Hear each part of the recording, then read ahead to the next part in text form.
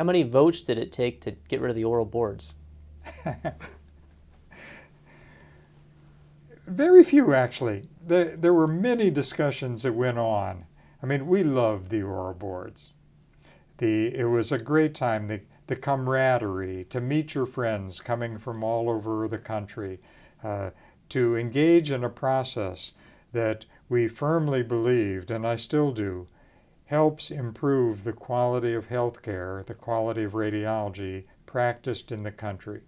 People studied for those board exams. It was a rite of passage. I'm sure they learned things. One of the problems, however, is that they were often learning, they were memorizing things that it was not durable learning.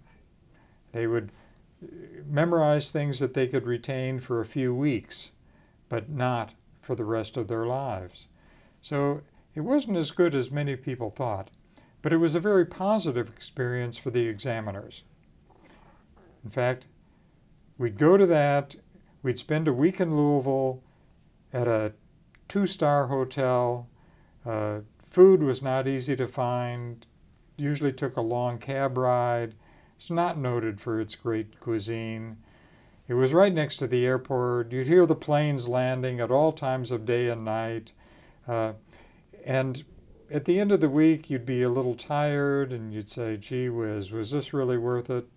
You'd go home, you'd kind of forget the negative parts and remember the camaraderie and the mission, and you look forward to the next year. It was difficult to end that. And yet I think when people thought about the negative aspects of that exam, they knew we need to make the change.